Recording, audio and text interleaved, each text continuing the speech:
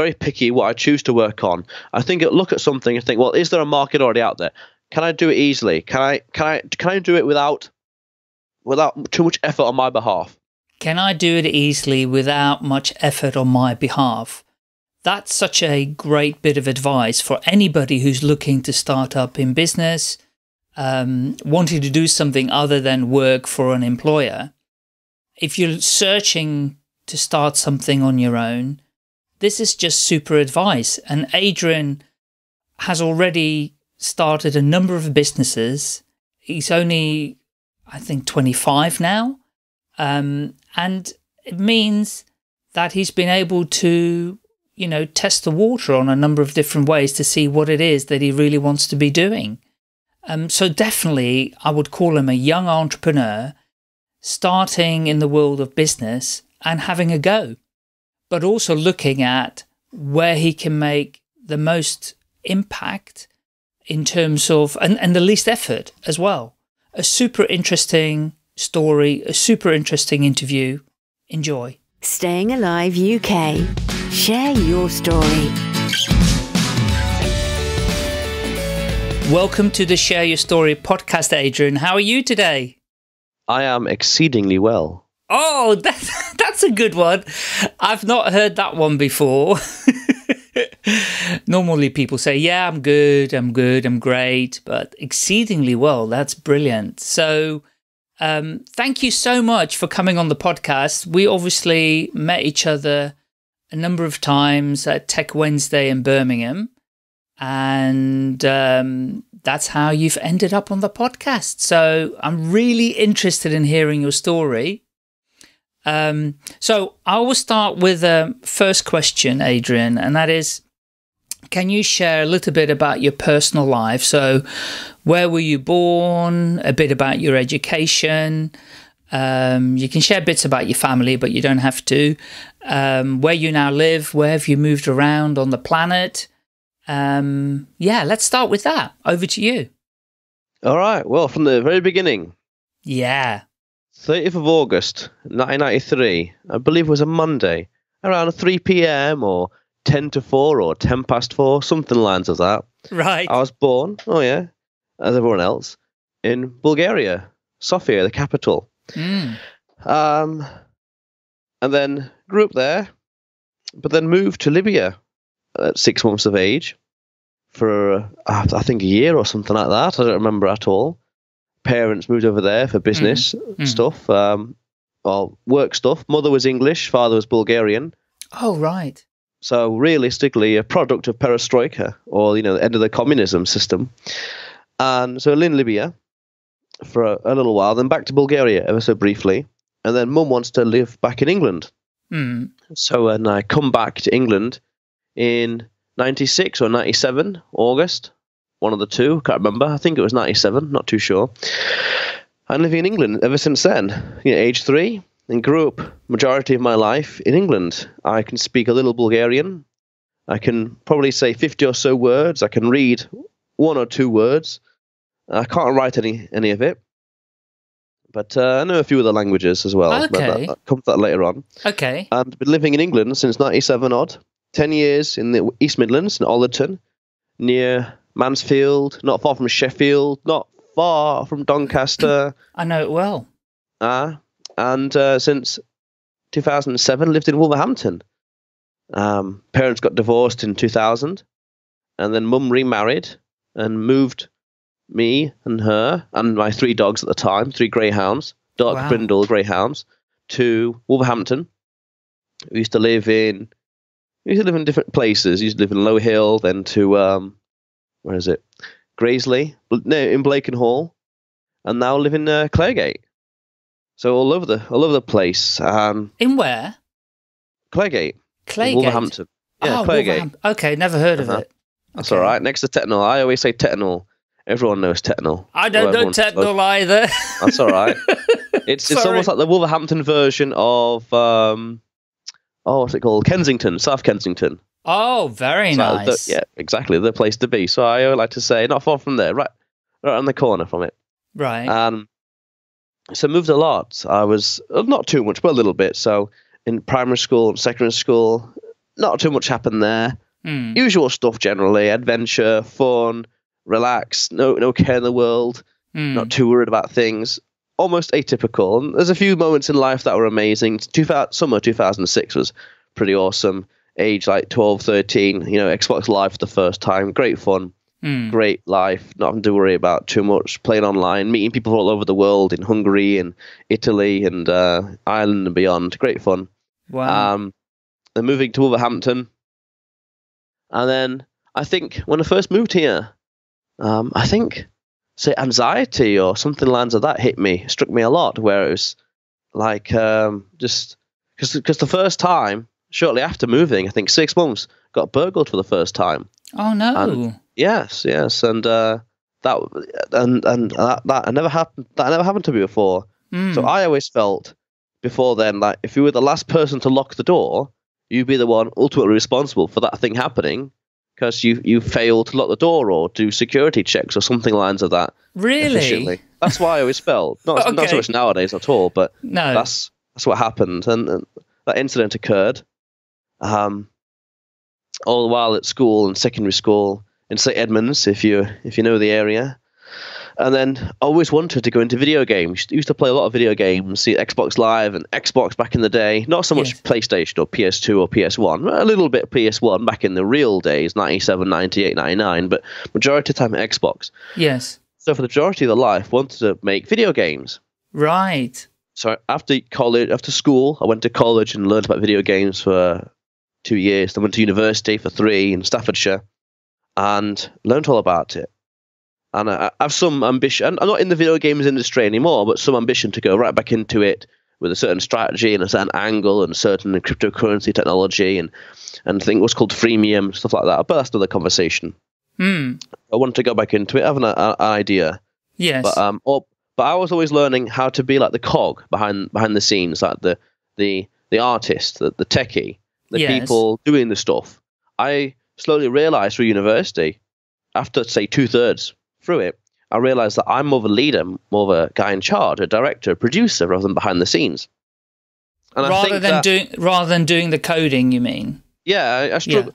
Coding was not good at that at all. Really didn't like that. I tried what's called Unreal Script, a very technical language that's used for Unreal Engine 3, which is now more or less redundant because we got Unreal 4.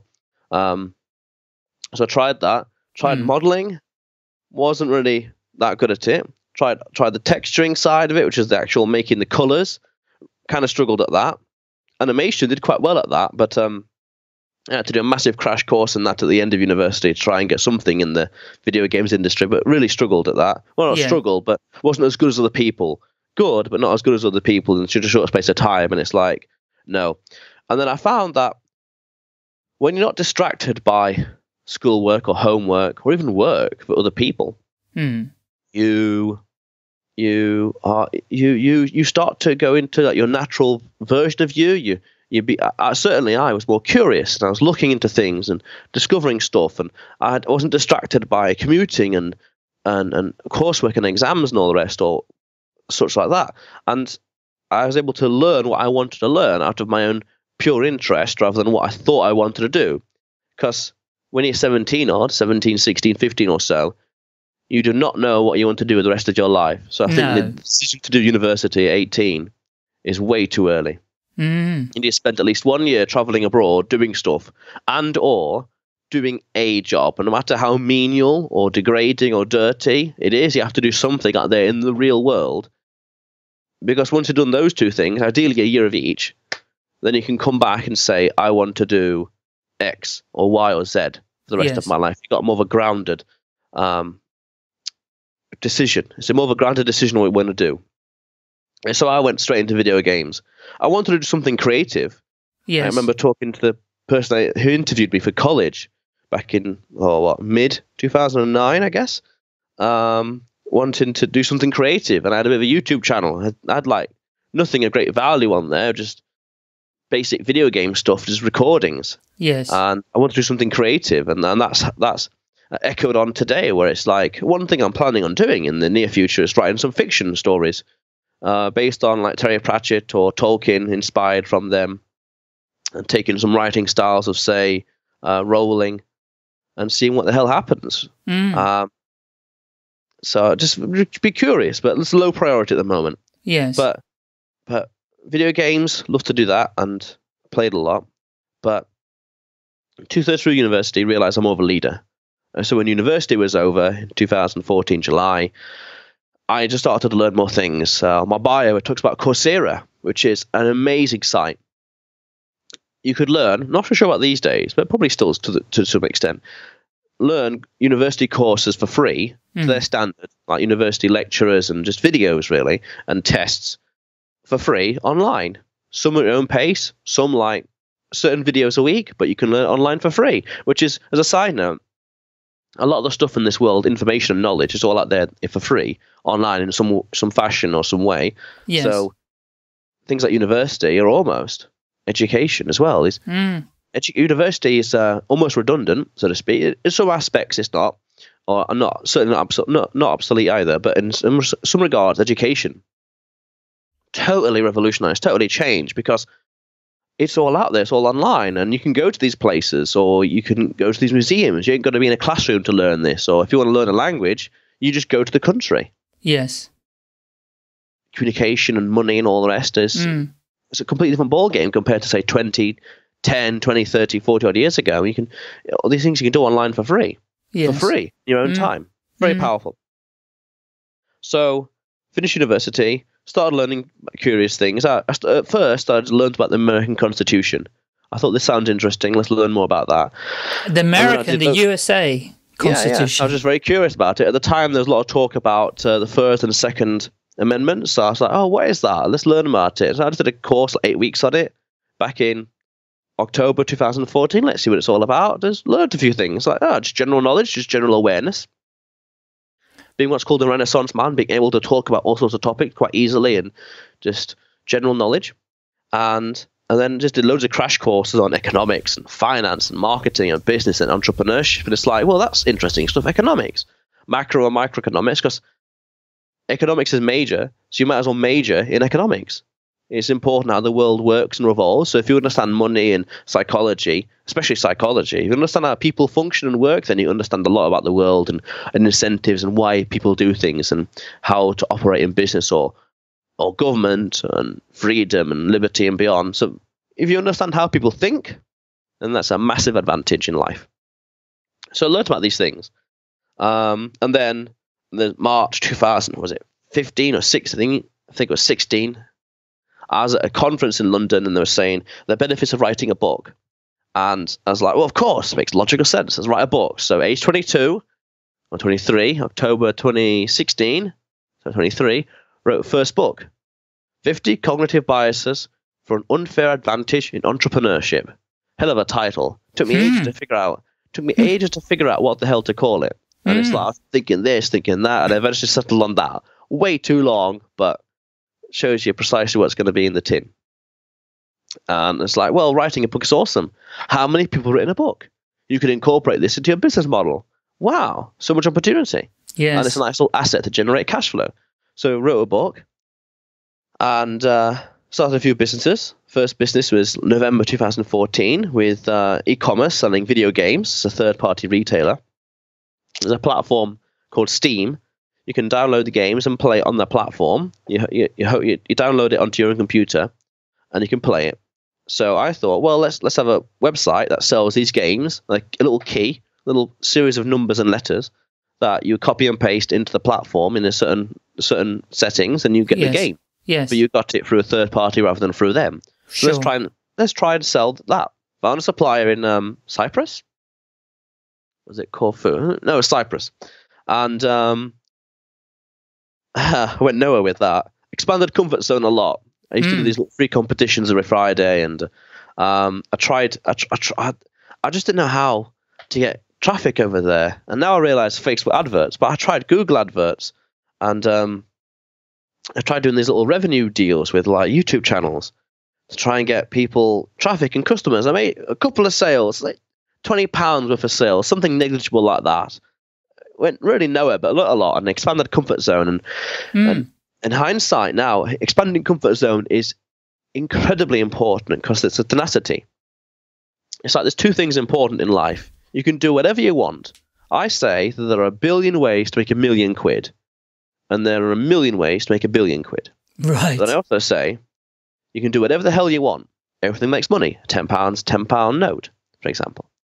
But it's how you got there. It's how the process. So you could say, you do whatever the hell you want, as long as you're happy and competent.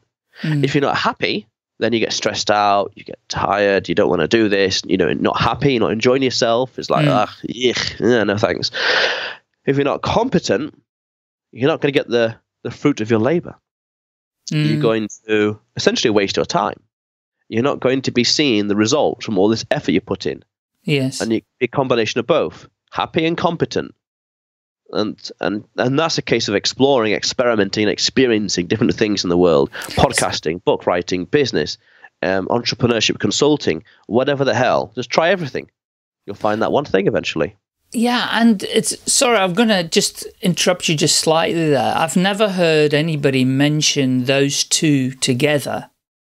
So people say, and I saw a post the other day by Gary Vaynerchuk or whatever his name is, Gary V they call him now, but and he said that thing that you do that you love doing and you enjoy and it gives you a buzz or whatever, just go and do that, right? But no one's ever said the bit that you've said, which I think is quite important to highlight here, because after all, this podcast is aimed at, people that are bored, in work, in a job, just over broke, and, they want to do something on their own, but they haven't got the courage to do so. And by listening to people like yourself, then they may get inspired and want to do something. So coming back to the point that you just made, it's that word competent. I think I love that distinction to say, be happy what you do, but also be competent at what you do, because the two are connected, aren't they? Because if you're not competent at something, you're not going to be happy either.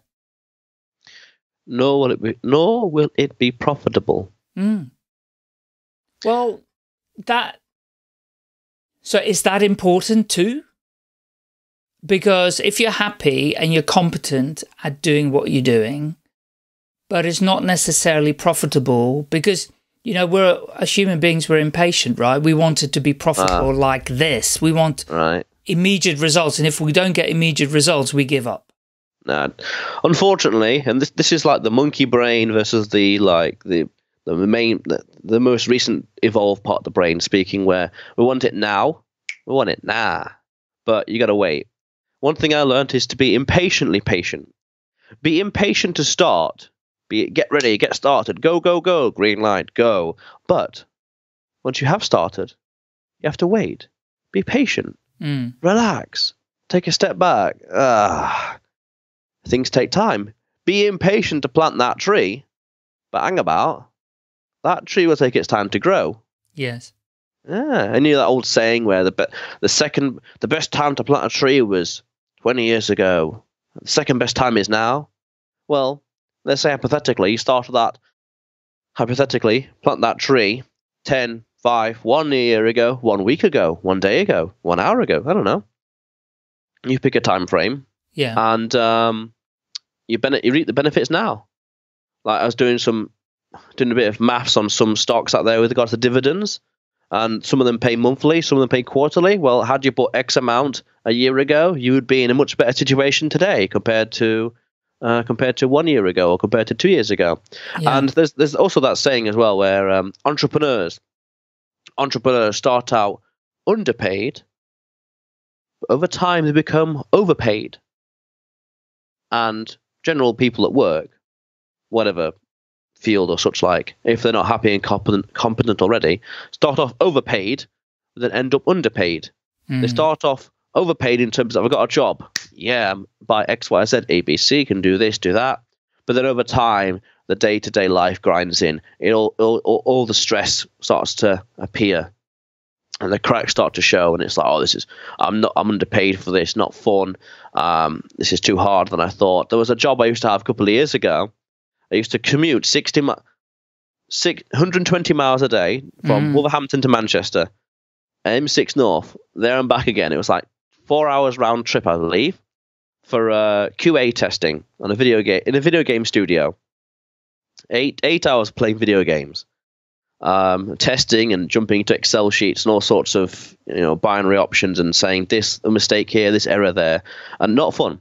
Start off overpaid, then over time underpaid, underappreciated as well. Come to think of it, but entrepreneurship, you stick to it. Have a plan, which is vital, important, and a goal, a mission, destination, a journey. You pick a word and you'll find it. You make money out of it. As I said, there are a billion ways to make £1 million. You won't believe how profitable waste disposal is. You won't believe how profitable anaerobic respiration is either. Yeah, what are those? Google them. So I did that little thing, video games industry. Yes. But then, so that I had that video e-commerce store, and at the time I had these two prevailing beliefs as well, because you mentioned people at work, people in jobs. There were these beliefs I had that were quite prevalent back then. Now they're all but destroyed. The first one was when I started the first business that I was struggling to make money, and it's like how do you rationalize that emotionally, not rationally, logically, but emotionally, the emotional part of the brain, rationalize it by saying, well, I'm not allowed to make money.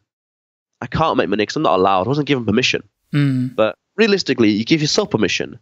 But you give yourself permission by seeing success, by striving and achieving and doing and being impatient and patient, figuring out plans and doing and achieving stuff.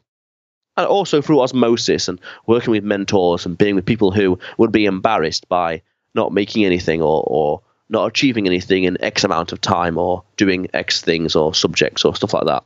Yes. Another thing I felt was maybe I'm cursed.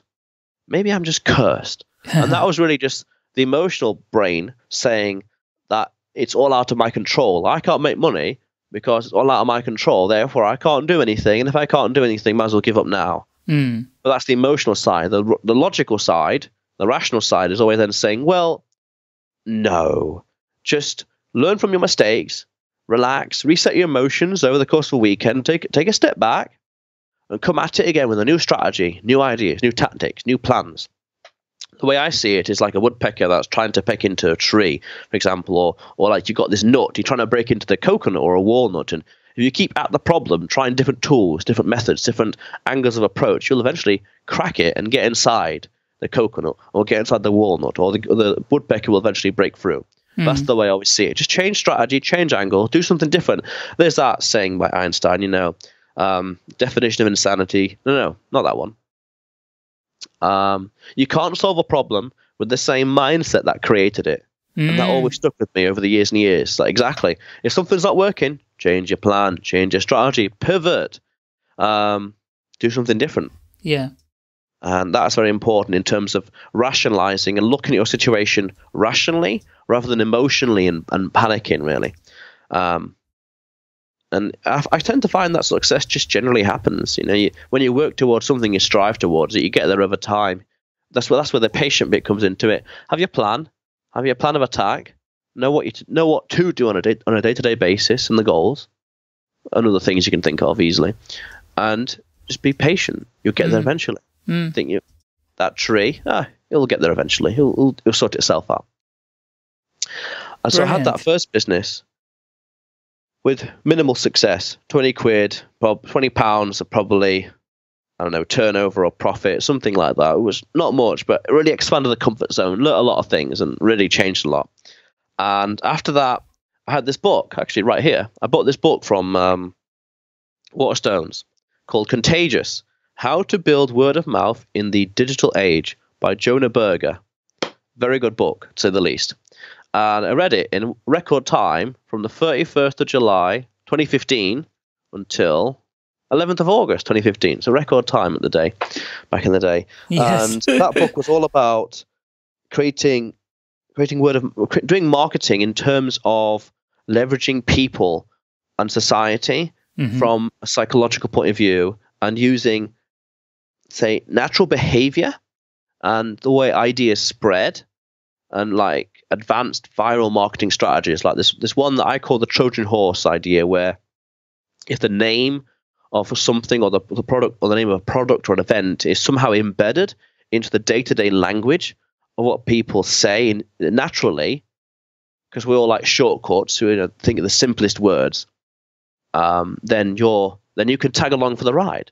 So I then started another business, which was eventually called Potato in the Post, and selling messages on potatoes in the post. So the idea behind that was, in terms of Trojan horse in this book, jumping ahead a little bit, is that when people say, when they get a potato in the post and they're talking about it online or to their friends or in the pub, they're going to say something along the lines of, "You won't believe what happened to me. I got a potato in the post." Exactly. Oh, I love it. Exactly. So I read this book, and then shortly after coming back, because I was on holiday at the time, and then I come back to the UK, and on Facebook there was in the feeds, there was this thing about this guy in America had a potato business, and it was going viral, making the rounds and all that usual stuff. And I thought, hang on a minute, I can apply some of the principles I learned in this book to that business, and I can do that and better for the UK. And the key word there is for, like to serve, because entrepreneurship is about solving problems. Yes. Connecting the dots. Ooh. And then solving a problem. Cha-ching. Solving a problem. And that's why I saw it as I could do this and better for the UK. The problem at the time was just making people laugh, and just it was comical, and it's not a grand problem. The bigger the problem you're solving, the more money you're going to make instinctively, because the bigger the problem, people are more willing to pay. Right. For it to be solved, which is a little caveat there. So I started that business. So what problem were you solving with the potato? Oh, just comical, making people laugh, something unusual. My thing at the time was, I'd say, everyone knows that cards are boring. Yes. So send a potato in the post instead. There are two kinds of people in the world: boring kinds and fun kinds of people. Which one are you? Gotcha. Yeah. Gotcha. Yeah. Okay. So it's making people laugh in a way. But you don't instinctively need to start a business with a problem in mind to solve. You can just do activities, for example, and trade stock exchange, just money exchange and moving money around, which is a little conversation for later on. Yes. Okay. So I had the potato thing, and this is early August. I was going around to, say, Aldi and other places, looking at potatoes, the tape measure, looking at the size of my letterbox compared to potatoes there, thinking, would this potato fit for a letterbox? Majority of them wouldn't. So I was like, damn. And by pure coincidence, as I was leaving Aldi, there was a postman on the side of the road. And I asked him some questions about letterboxes. And something like, would a potato fit for a letterbox? Something like that. And he was totally confused and puzzled about this. And I thought, of course he's puzzled, mate. Just please answer the question. And I can't remember what came about that, but what he said or something like that. But it was generally inconclusive. But I realized that if I had a box, and the box had certain dimensions that the post office would allow a second-class small parcel, then I could put almost any size potato inside it, then that box would be delivered as usual, because Royal Mail would not allow potatoes in general to go through the postal system. Right.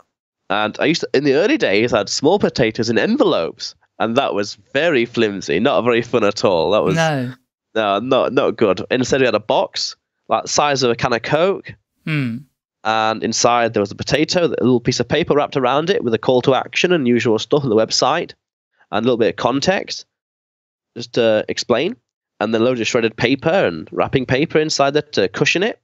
Yeah. Sellotaped with the address on top, and that was a little package. Yeah. So I was literally selling potatoes with messages like "Happy Birthday" or "You're evicted" or "I love you" on a potato in the post instead of a card. And I had the idea mid-August, and I wanted to launch by mid-September, but I was delayed until the end of September. And to me, see, impatient to get started, go, go, go. But now, if you started, be patient. Calm down, think things through. What am I doing wrong? What am I doing right? How can I change my copyright? What if I change my pricing? What if I do this differently? What if I do that differently? So I had it. Initially, giving loads of samples out for free. Like I would go to networking events and say, I do this, I'll do one for free. Who do you want to send it to? Give me their address, give me the message, and I'll send it as soon as possible. And initially, I sent out loads of free potatoes across the UK to random addresses, and one I did was one of them I sent the potato to was the old house I used to live in Ollerton. I don't know what happened, no idea, but I just did it. It was, like, it was fun. It was like it's like echo to the past, like like thinking fourth dimensionally, which is time and space, but in different times, different events, like same place 10 years later, so to speak. I just sent it over there, just a little homage to my past. That's all, just a bit of history. Oh, you just given me an idea. I'll have to send a card to my younger self in the house that I lived in Amsterdam, where I was born. I'll have to send a message there. Why not? There's an email service, I forgot what it's called, where you can send an email to yourself in the future. You can write it out and you can schedule it to be sent on a certain date. And now think about it, every June I have the email sent to me. It's like from the past. Adrian of 2017 or 2018 now would have sent an email to me in 2019 saying, this is what I'm doing, X, Y, Z, A, B, C. What's happened? How is this? How's that? It's the way of looking back and reflecting over the past achievements that's important, and recognizing what you have achieved and recognizing how much process and progress you've made and the process you've gone through. So that's just an interesting little psychological thing to understand your journey and just bring it all back down. I've done this. This is the path. That's the goal. My ambitions back then, my goals back then. What's changed? Yeah. So a bit of a homage to the past. Sure. Sent it to a random address. There's one person sent an email saying, "Oh, this is an awesome idea." And then an event in Birmingham, and this person I gave it. He was his girlfriend's birthday.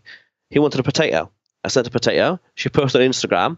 Goes a bit viral, and then a few days after that, I get the strange email on the potato website, and it's like this order ID, and I'm like, what the hell does that mean? Is it the webmaster messing around or something? What does that mean? What's this? And it's like I click into it. Someone bought a potato, and I'm like, hang on, actual order? Someone actually bought a potato? So that's what it looks like. And I'm like, oh wow, let's get started. And there were so many errors on the address system, the way it was laid out, and it was like, well, that's awesome. Proof of concept. Here's what I need to iron out. Cool. Let's do more. Did all the orders, sent them all out, and the rest was history.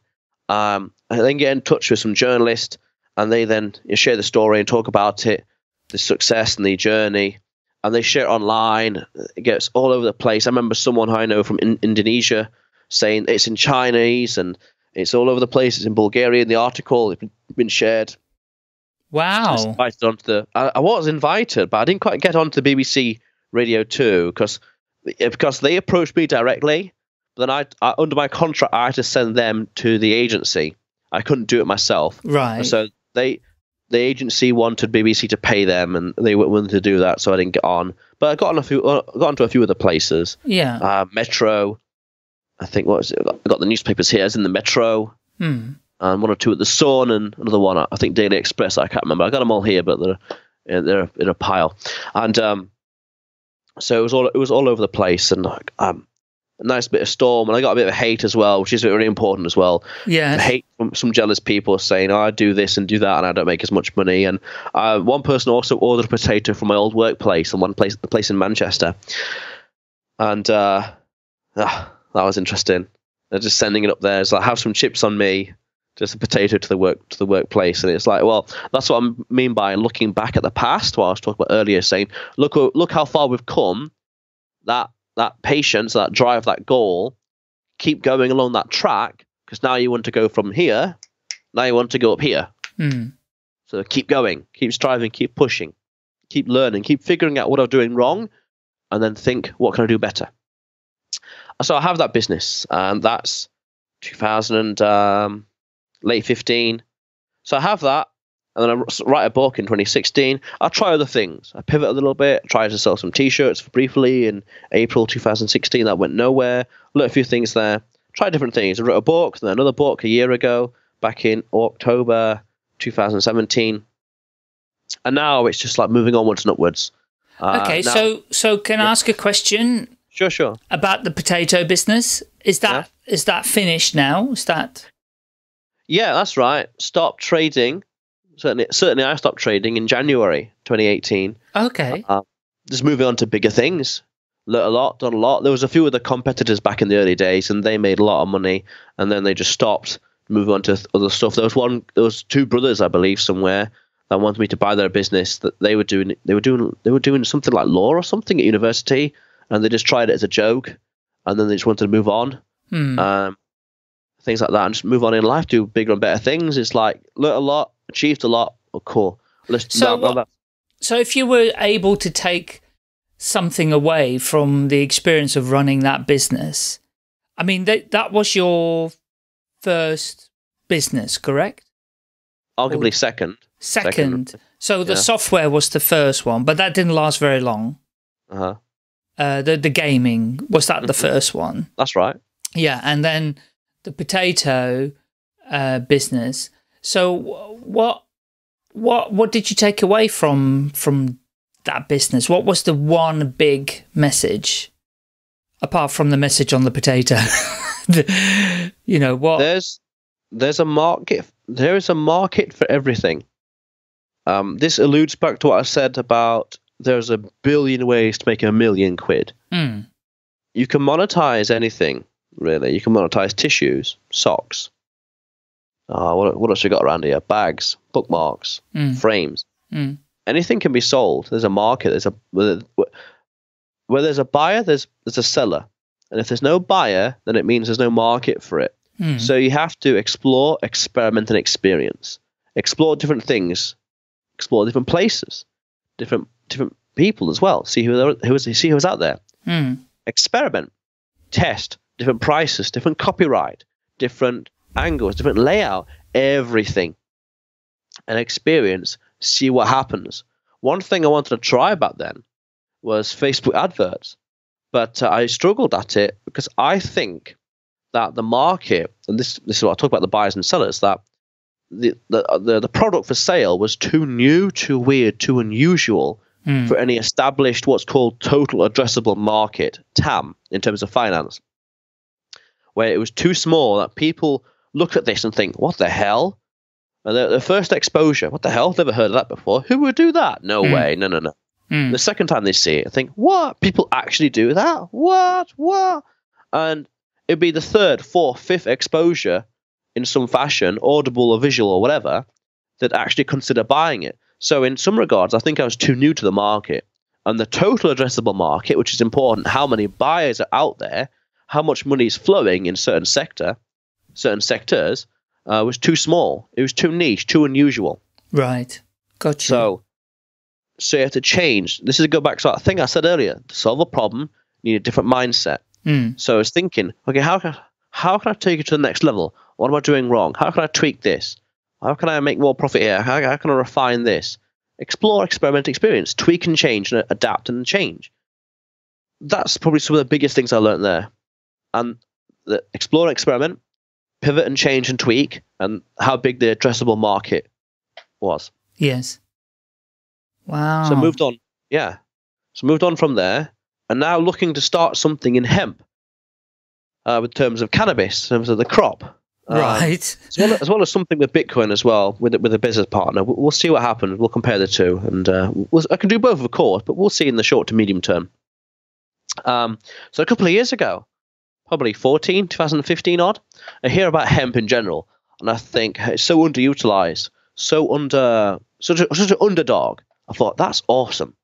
That's cool. I could do something with that. I could. Note the word could.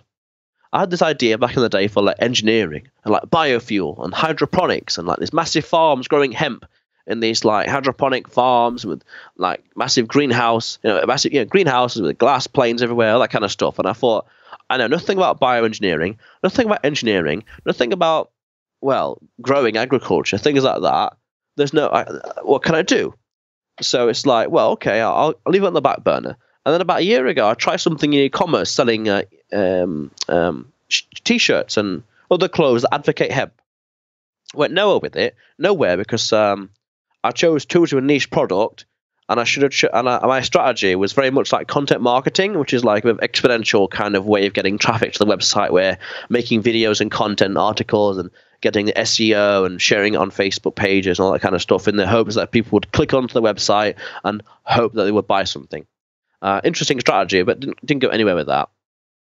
Because before that, I turned that want, that I could do this, into I need to do this. I want to do it. And I'm going to do this. I just literally just changed my words from I could, into I need to do this. I am going to do this. And I did do it. And it went nowhere. But the content I created is arguably still out there. The YouTube channel is still around. And a couple of months ago, July, August-ish, probably June, not too sure, 2018. So friend request from India. This person represents loads of farmers. They're sorting out the legal paperwork over there. I know nothing. The legals. And once that's all sorted, I got a supplier of hemp, crop, farmers, for industrial, pharmaceutical, for construction, for fabrics, for clothing, for food, factories in the UK. So as an entrepreneur, I connected the dots thinking, there's a farmer here. I'm sure I can find factories in England, cold calling, emails, company's house, whatever. I can find them. Mm-hmm. Connect with them and then say, do you need hemp? Oh, I got a farmer, and connect the dots, solving a problem. Factories need supplies. The farmer needs customers. Perfect. I'm the broker. I'm the guy in the middle. So looking to start that. And at the same time, a good friend of mine, a good business partner of mine, had something a couple of years ago in Bitcoin. I went all over the place with it and getting back into it. And it's like, well, we can work together on that. So we'll get started on that and we'll see what happens. We'll see what happens in both. And then experiment, experience in each, pivot, tweak, learn from mistakes, and both can work. Could do both at the same time. But you want to focus really, follow one course until success. But if one is running itself, then you can do the one. As I said, there's a billion ways to make $1 million, so do both. Wow. So right now, I am just starting off with the hemp thing and kind of starting with the Bitcoin thing, but that's I'm not really active on that. I'm more kind of behind the scenes on that. Sure. Doing those two. And today is what? 9th of October, 2018? Correct. See what happens a year from now, We'll look back at this and think, yeah, how cool is that? So, just coming back to the hemp thing then. Yeah. What made you decide to go into that? Oh, sure. Now, this is interesting. This is like what I consider the principles of business, or principles of a healthy or profitable or well-oiled business, where you want a business, I say, do the work once and get paid forever. Not do the work and then get paid, and do the work and then get paid again. Do the work once, get paid forever. So you want to maximize that kind of like key performance indicator as much as possible, where do this thing, because 0 plus 0 is going to be 0 forever, but say 1 plus 1 is going to be 2. But then it's like, if you can do 0 plus 1 could be 2, 0 plus 2 could be 4, 0 plus 5 could be 6, for example, where I'm doing the work once. I did it ages ago, so the input tomorrow, next week is less or the same as day one, but the income, the outflow, the result of that is exponentially higher because of the time being patient, the time being put into it, or the connections being built and established, where people come to you asking for hemp. People come to you because, like, in the beginning, it's going to be hard. You're chasing customers. But once you've got good positioning, good reputation, good subscribers, good whatever the hell else, people will come to you saying, I want this, I want that, X, Y, Z, A, B, C. They'll come to you, but what effort did you put in? Well, arguably, a year from now, you didn't put any effort in, because on a day-to-day basis, you just pick up a phone. But from day one, you were doing a lot of effort. You were getting that engine started, getting the ball rolling. But once it's rolling, hell, it just cascades and people are attracted to it naturally. So I look for ways I can do the work once and get paid forever. Okay. The hemp thing is, because it's just a brokerage, at the start, a lot of talking, a lot of connection building, email back and forth, phone calls, cold calls, whatever else. Yes. But over time, because I'm planning on doing a podcast, planning on writing a book and a few other ideas, they'll come to me. Here's a product, call to action, cool. But hemp as a... But why hemp? Why not? I don't know. Just pure coincidence. I heard about it years ago. Thought that's an amazing product, underutilized. Right. Yeah. Tried something a year ago. I got a few books on it. Tried to read. Did a bit of a crash course on that. Right. I go to these networking events in London about hemp, and just coincidence. I mean, like I've met someone who could supply me macadamia nuts from Zimbabwe, but I don't know any macadamia factories in the UK. Could easily find them, but I know someone else that could supply tobacco. It's just pure coincidence. I mean, it's an interesting product because I just looked it up on that on Ask Jeeves. the free encyclopedia. I can't even say it. Wikipedia, obviously, and it says there that it's grown specifically for the industrial uses of its derived products. It is one of the fastest growing plants and was one of the first plants to be spun into usable fiber 10,000 years ago. It can be refined into a variety of commercial items, including paper, textiles, clothing, biodegradable plastics. Now there's one. That's a naughty one. Paint, insulation, biofuel, as you said earlier, food and animal feed. Now, the biodegradable plastics, that would be, I mean, did you see the program last week about all the plastic in the seas and things? That's what we need, biodegradable plastics. There you go. That's going to be a massive one. That's Wikipedia? That's on Wikipedia, yeah. Oh, interesting. We'll check the references out as well for that. Interesting, to say the least. So yeah, you've picked on something that I mean, my wife and I were in Amsterdam a few weeks back, and we were walking along on the market, and they're selling loads, several stalls were selling rucksacks made from hemp. Interesting. And they look really quite fashionable, selling them for about, quite expensive actually, €25 for these bags. I'm sure they're made a lot cheaper and they're imported from abroad or somewhere. But even so, you know, people have a, I know we're going off track a little bit, but it's interesting to explore it anyway, because it kind of confirms what you're saying. You know, if you pick on something that you can add value to in the supply chain, and I guess your value add is your mind, isn't it? You're not making cannabis, hemp, cannabis, whatever the plant. You're not making it. You're not physically going to be farming it as such, but you're using a supplier, and then you're adding your value add, which is your mind. Yes, and another key lesson, you alluded to it very briefly just then, is access, not ownership.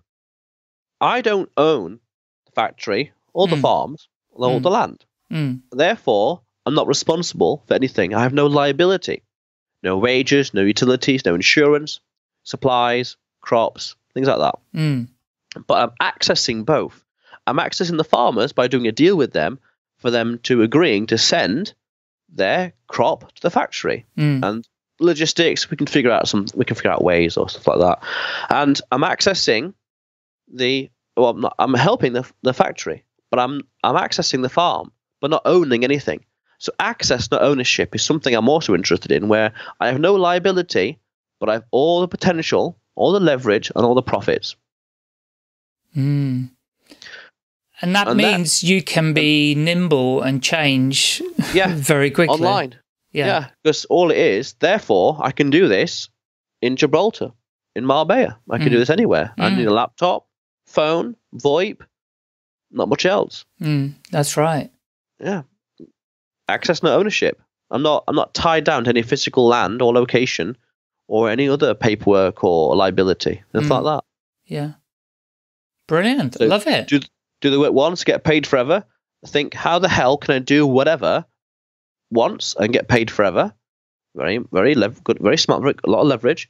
And access, no ownership. Yeah. Own nothing, but access everything.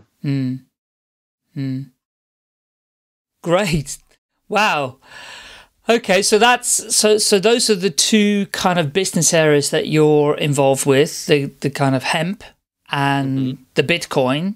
Yeah. Which Oh, that we could have lots of discussions about Bitcoin. What people might, but we won't. We won't for the purpose of this podcast, because I wanted to really hear your story and where you were going in terms of, because I mean, so if you were to describe you and what you do, would you say you're an entrepreneur? Yes. Yes. Yes. Because you're going from, because of the kind of little businesses that you've done, you're almost like going, right, I can do something in this business. Let me see if I can leverage that, make some money out of it, whether it was the gaming, then the potatoes, now it's the hemp, the Bitcoin. So you're just looking at opportunities and see how you can leverage it. And basically what you're saying is anybody could do exactly the same, what you're doing. I am not a number. I am a free man. Yeah, love it. Brilliant. Wow. So anything else, Adrian, that I've missed and haven't asked you that we should cover? Learn from your mistakes.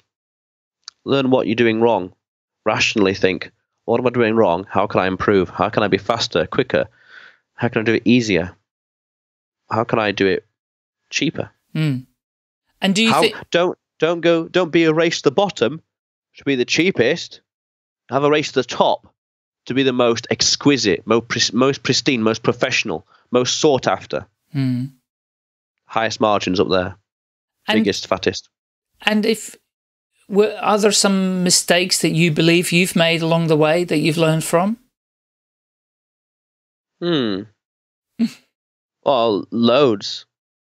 I think because now they're all instinctive.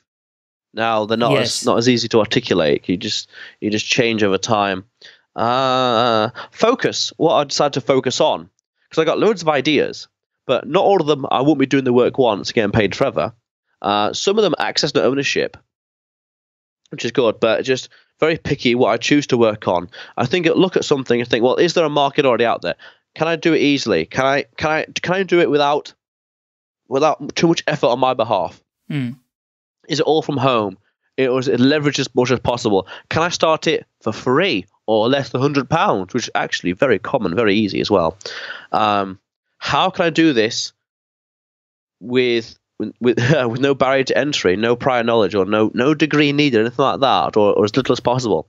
That's what I look for now. That's the biggest lesson. Be very picky in what you start, because the thing with the potato thing is quite laborious. The first idea I had with the video games was brilliant, because all it was just emails back and forth to customers, get the funnel sorted, Facebook adverts, good copyright to the website, call to actions, good pricing, people will buy it, and it's sent to them automatically, and the money gets deposited into PayPal automatically. Perfect. That can be done and scaled and optimized anywhere. But back then, I was so inexperienced, I didn't know what the hell I was doing. So I think, how can you? Yeah, it's that adage: work smart, not hard. But the question is, how do you work? How do you work smart? Well, among other things, access and ownership. Do the work once, get paid forever. And I'm thinking of writing a book sometime. No, not a third book. Not sure when, per se. Maybe 2019. No idea. Got loads of notes for like all the things that I've learned and mistakes that I've made, and a bit of an autobiography over the past few years. Because I also find that when writing, you put your ideas down, all the mistakes and lessons or pain from the past or whatever else, and you put it out into the world, and it's out there. You kind of like, a big chunk of you is like less burden on you, and it's like it's out there, and people can learn about it in their own pace or hear about it in general. But that's very low priority at the moment. But I got loads of ideas and notes for that. Yeah, and I mean, it sounds like, listening to you, that you have got loads of ideas and thoughts about, business opportunities and things. And I think the word you just mentioned is focus, because we can easily get distracted. And I admit that I've been, over the years in running my own business, I've got distracted, and somebody comes along with a nice shiny kind of new idea, and you go, oh yeah, I can make money out of that, or I'll go and join them, and do something there, and then it doesn't work out, and you kind of go, why did I get distracted? Just keep focusing on what I believe is the right thing. Raise your standards. Have a higher standard. Simple as that. Find that one thing that works, scale it, exploit it, expand it, and then raise your standard. And why did I what? Why do you say raise your standard? Because if your standard is low enough, you'll do anything. You'll inadvertently waste your time. If your standard is high enough, you'll be picky. Does this thing check a certain amount of tick boxes? Yes, it does. I'll do it. It'll be worth my time, worth my energy. Networking events is a good example. I don't go to many of them. In fact, I've been invited to one in mid-October. And I got a letter and a phone call about this. Letter a few days ago, a phone call today. And I was looking through it and I was thinking, well, if I do this, what's the opportunity cost? What will I miss out on being able to do? And what can I really get out of this? What can I gain? Opportunity cost is I can be more profitable doing something else. Yes. And I can gain a lot out of this, but it's not really relevant to what I'm doing. So therefore it ticks those two boxes, or it doesn't tick those two boxes of will I maximize my time and will I maximize what I'm going to learn? No, don't do it. So raising standard. Otherwise, I would have gone to it. I would have gone to loads of networking events all the time in Birmingham. But it's like, what do I get out of them? Nothing, or pittance. So it's like, wasn't quite worth my time. Same with business, same with anything else. Do this or don't do that, or go here or don't go there. Opportunity cost, essentially, what are you missing out on by being there? What could you do instead? Whatever it could be. Yeah. And what are you going to get out of it? Yeah. So raise your standard. Don't do this. No, because it means I'll be distracted from my goal, from my mission, from what I want to do, what I want to achieve, what I want to be known for. I think that's a very, very valid point. And you're right about the networking thing. People fill their time and get distracted. And I've done that over the years too. And I'm like you, I don't go to many now. I choose only, a couple, maybe at the most. And even then I don't go every single time. And I guess, also we don't often have a plan for networking either. We don't have a plan to say, well, what do we want to get out of it? Or if we meet somebody, what does that then mean? How do we leverage, or how do we help that person, or what's the purpose of us going to networking events? Because a lot of people go with the idea of, I'm going to networking because I'm hoping I'm going to get some business out of it, which is actually the wrong idea, because there are many other ways of getting business other than just going to networking events. And I heard somebody say a year ago or so, saying that actually you should be thinking about what are you going to learn by going to a networking event, in terms of growing and understand, because you're like somebody who likes learning. So you're always going to learn something from the people that you meet, or from hearing the speakers, for example. Yeah, but then again, how relevant would it be? How relevant, how applicable is it right now to you? Yeah. That's the caveat. Yeah. Because you can learn all sorts of stuff. You can have an encyclopedia of knowledge, but only a couple of pages could be relevant to you and applicable. That's right. Otherwise, you're just wasting memory on the computer, hard drive and gigabytes and terabytes and beyond. No, valid point. Adrian, I've really enjoyed chatting with you. Thank you so much. And if people wanted to connect with you and find out and read more about you and what you're up to, where can they do that? Oh, just check in the description box below. Nantchev.com is the biggest. Yeah. And globalhempexports.com. Okay.